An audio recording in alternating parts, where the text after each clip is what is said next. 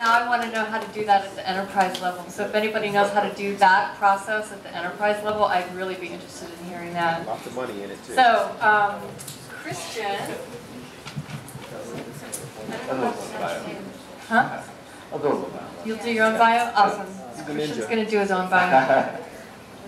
Oh, great. Okay. So you guys can hear me okay? It sounds muffled. It sounds muffled. Muffled. Use the mic. Is that any better? Yeah, put it closer to your collar. Closer. That's the one. Which collar? The other one. Is that any better? Yeah. No? No. No? Maybe you should use a mic. Is that working? No, you want to use the mic. No? Okay. Let me try to make sure. Just okay, bring up the tray. Is that working? It's on. Okay, better? Yeah. Okay. Good. Just touching mics, I don't know. Okay, so I'm going to try and focus in a little bit on exactly how to choose the type of fidelity, like we were just discussing right now, based on the task that you're doing. So I'll focus in on usability testing. Just a quick bio on me. Right now, I'll be going over a lot of the practices that we do at Disney Parks and Resort. One thing to note is, I worked at iRise for 4 years, so I focused in. I thought, lived, slept, ate everything, prototyping for 4 full years. So, I looked at the full spectrum of how prototypes can be used. So, I don't want to give the impression that usability testing is the only reason I would use a prototype. I usually use it for all of these stages. Brainstorming being, just, whiteboard. Why not use a prototype? Because it's simple enough to just throw elements on there. And all the way down to training. So this might be, you have a call center, for instance, and you're building an application for them. Before it actually gets built out, you can go ahead and start training people on your prototype, depending on how far you take the fidelity and the depth, the breadth. So I will be focusing on testing, but definitely consider it for the full breadth. I always use it from initial stages. So the 3 stages that I'll be talking about right now, recent stuff that we've done with Disney, where it's testing just wireframe, basic prototypes, straight out of completely drawn in a shirt, or full fidelity, where we're actually working with a visual design team. We have, you can imagine at Disney we have very detailed use of our characters and our fonts and our color and everything. So working with those things, as well as, sometimes it gets a little more advanced, so maybe we need to do a little hand coding to get the point across. So this is a lot of what Alexis talked about, the various levels of fidelity, wireframe to visual design, interaction, click-through to transitions and timing, gestures. So like we were talking about on iPhones, the extreme is when you're like actually prototyping the gesture in there. But that's a whole continuum. We shouldn't ever talk about high fidelity or low fidelity. It's much more complex than that. Dynamic data, like Stephen was talking about as well. The breadth, the way I usually think about this is, are we just prototyping the feature that we're building, that we're focusing on this one particular project, or do we want to let the participant just explore and feel like they're in their home and just exploring this site? Typically that's not what you're testing, but you have to look at your particular situation and figure out what do I need to test, and don't build it just because the feature's there. That's one of probably the #1 challenge that we had at iRise, because you could do a lot, people felt like they had to do a lot. That's not the case. Focus on your work, not the tool. Depth, going along with that same path there. Okay, When we're thinking about wireframe prototyping, you know, it's very quick, it's dirty. Yeah, the participant is going to make some leaps when they're looking at this. It works for a lot of sites. You know, when you're talking about financial and data-driven sites, it can work pretty well. Once you're talking about high marketing value, a lot of the Disney stuff, it's a little more challenging. But we still test a lot with just wireframe prototypes. The big thing here is when you're testing the big concept, this is going to give you the biggest reach and be able to just touch a lot of sections and give the participant the big picture, make sure they understand it. Because we're not testing how the calendar widget works. So let's not get stuck on that. So we definitely use that a lot. Let me switch over, just to show very briefly an example of that wireframe.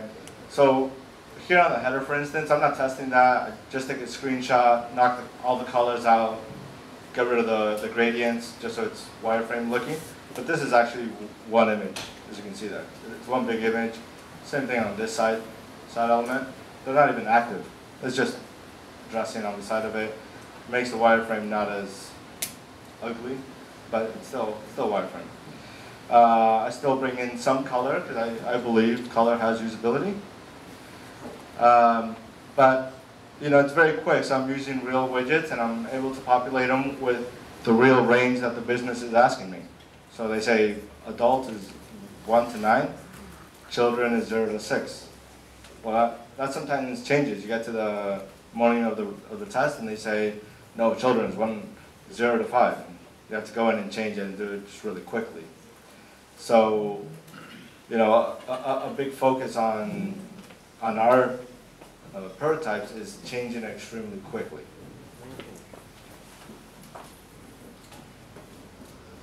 So, again, wireframe lets you test the concept, not the detailed interactions, not the gestures. It's, you know, do they get how to book a vacation package, the overall process. And it lets you test out those full 15 steps. When if you say, let's do 15 pages of high visual fidelity, you know, your visual team may not be into that. Sometimes you make them be into it. One of the big things that we do is we iterate a lot. So first off, it's getting the prototype right. It's getting all the typos out of it, getting all the actual prototype issues out of it. There's a lot of little details that you gotta fix.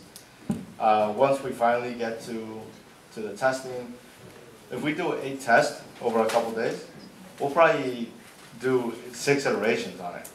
We change practically every single test. And some of those are fixes. You know, we forgot to enable that one button or a typo here and there. But after 2 or 3 tests, you're already seeing trends, and you might want to add a version in there, or you start playing around with it. So definitely exploring and being able to be flexible during the test is a huge thing for us. Another way that we do the prototypes is the high fidelity. So this is, we take comps that the visual designers do from Photoshop, we throw them into Azure, put hotspots on them, test it out. Nice thing about this is that it's very quick. Once you communicate and get the comps back, it's very quick. Like, single image, single hotspot, you move on. Maybe you put some active radio buttons on it, for instance. Here, you know, just straight one image across the whole thing. If you've seen that, it's always difficult to get rid of the selection. But basically, you know, we'll enable. Sorry, let me just do this. Okay, so we'll drop in some real radio buttons so the guests can actually participate with it, you know, play around. But we're testing one path, so we don't need to make the other ones really live. We drop in the real drop downs.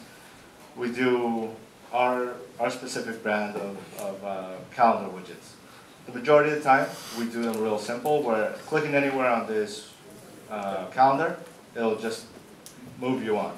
And usually the UT moderator will be able to move the participant past the fact that it's not the real date they selected or whatever. There's a set script. Usually this is not an issue. We just, they get the idea of what they're doing. If you were to be actually testing this widget here, this element, maybe you do want to go into more detail of how it looks when you select it. So maybe you do, in Assure 6, there's a lot of great extra features where you can do, in a very simple way, all the hover states for these. If I go in and select this, that date actually went into this top level. When I open this back up, it's actually selected. And once I build this widget once, I just reuse it. Assure actually is very smart about not getting confused about different instances. So, sometimes it pays off to spend, half an hour building this one widget and you just reuse it. But it's in a very specific situation where you have a set visual language already. So, we definitely do a lot of tests with high visual fidelity. The big catch there is once you want to make a change, how are you going to go in and do that, right? Let me just show this screen really fast. So if you were just in straight wireframe and you're using native widgets, you can do that in very simple steps.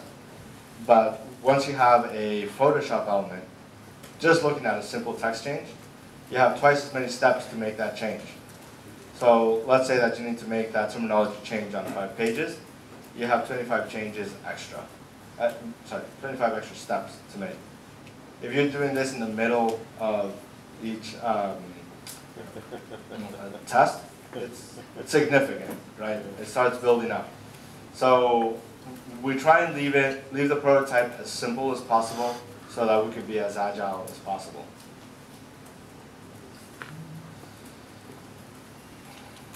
One of the times that we want to focus in on actually using high visual fidelity on these is when there starts to be this blurry area between what's the interface and what's the visual design. When you have large images like this, you can't have a big X, and that's the majority of your screen. The participant needs to make too much of a mental leap themselves. So sometimes you just have to go there, depending on your brand.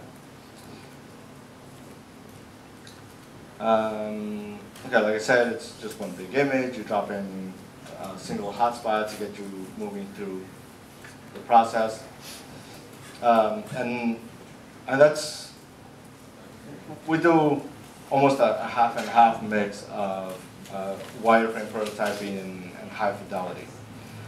Once in a while, we do hand-coded. We pull in some elements. So we may need a calculator or some filtering mechanism that, usually the prototyping tools really struggle to build that. So, that's going to give you the most lifelike. It depends on how much resources you have.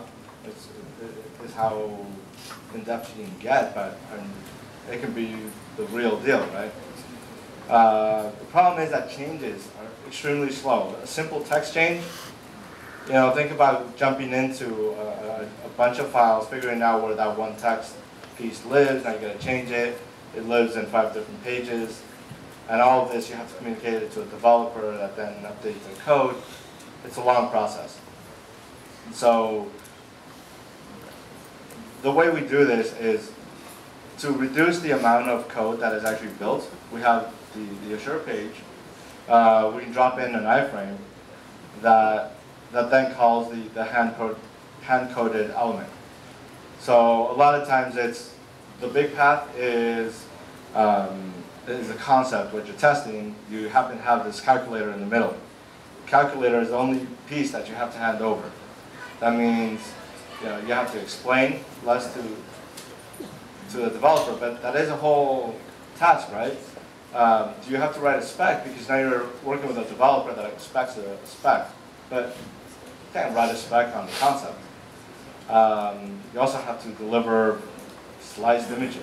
All these extra things that you have to do once you're dealing with a hand-coded prototype. And now this is very, very minimal. This is not realistic. It would probably be 3 times this number of files.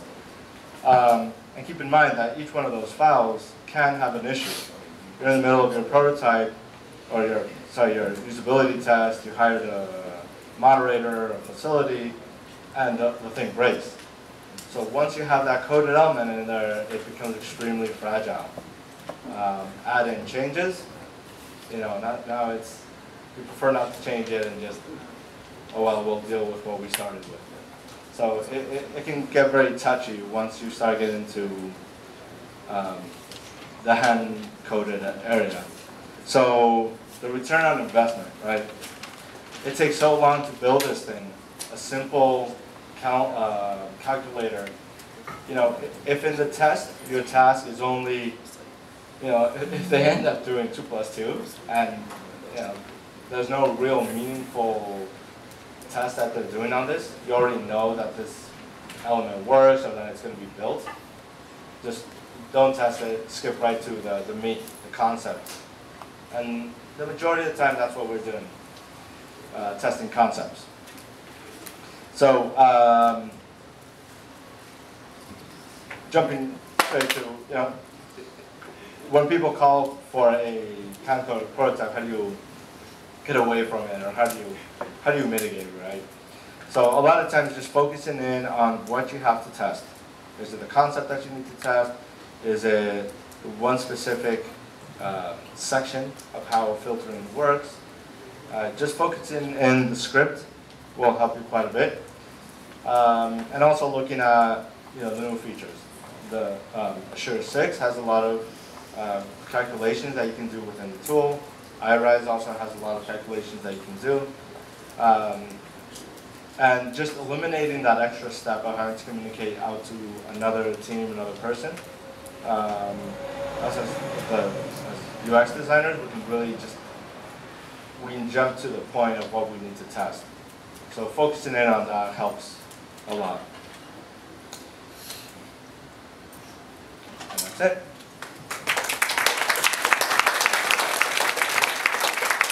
So, questions? We can have Steven and Alexis and... We're going to set up some chairs. Okay. Yeah. Huh? I just have a quick one about your last slide. Yes. What were the calculations within the project? So, when you're doing financial applications... Like true calculations. Like, Yes. Yeah. Adding up numbers. A lot of it can be faked, which is what I'm talking about when you say focus in the script. yeah. Because you can tell them, yeah, okay, you're going to buy this and this stock, and this is what it's going to equal.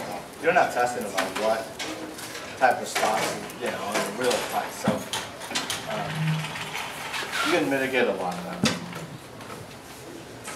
And it usually pays off quite a bit because it's, once you're going into usability, a lot of people want to focus in on the detailed interactions and how real life it can be. But that's usually not what we do.